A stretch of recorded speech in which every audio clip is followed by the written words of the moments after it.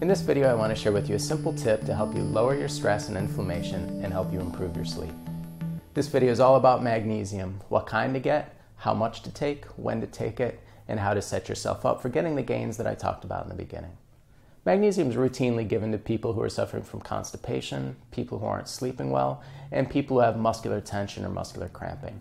And a lot of people have all three of those. In fact, if you look at elderly populations, generally they have all three of those, and it's so common that we just kind of consider it part of the aging process that those things are going to happen, but that's not necessarily the case. 70% of Americans are clinically deficient in magnesium, and quite a bit of those 30% that aren't clinically deficient are still at suboptimal levels. And what happens over time is, as you're short on magnesium, those things that I mentioned earlier, the constipation, the muscle tension, the sleep, those things build up over time and get worse and worse. And for such a simple thing, for such a simple fix, I routinely see big changes in my clients when they get magnesium.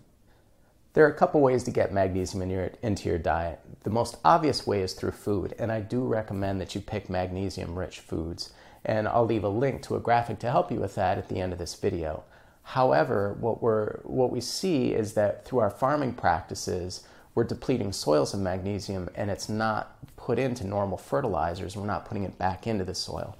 So with foods that we pull out now, there's just less magnesium in them than there used to be. Compounding that is the fact that we eat less food than we used to. We eat more processed foods, and we eat less foods that are magnesium rich. So you can see how we've become deficient in it.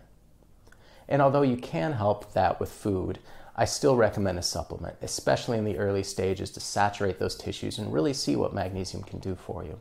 It gets a little tricky with supplements because you have to tie magnesium to another chemical, and there are lots of different chemicals that it's tied to on the market that all have different functions, so it can be pretty confusing to choose a magnesium supplement. The most common one is magnesium citrate, and if you were coming to me with only complaining of constipation, I would give you magnesium citrate because it's extremely stool loosening and it will absolutely help with constipation. However, it's harder to get magnesium into you because it's so stool loosening that before we get you up to a medicinal dose, your body's already getting rid of it before it can use it. So for standard use magnesium, we want something where it's the least stool loosening.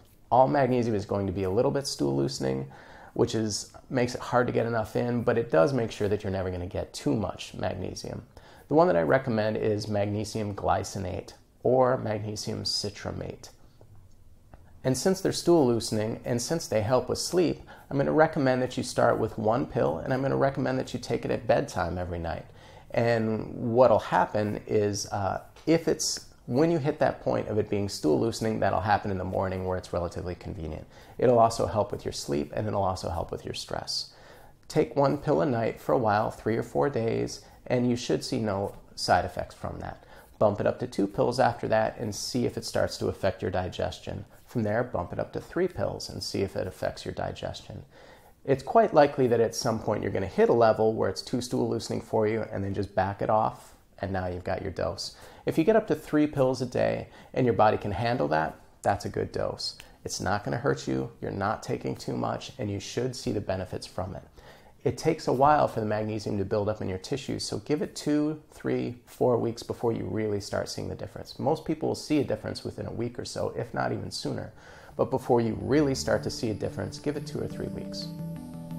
So next time you're at the store, pick up some magnesium glycinate and give it a shot. If it works for you, let me know. If it doesn't work for you, let me know. That's good to know too. If you like this video, click the like button. If you want to see more, subscribe to my channel. Thanks. Enjoy.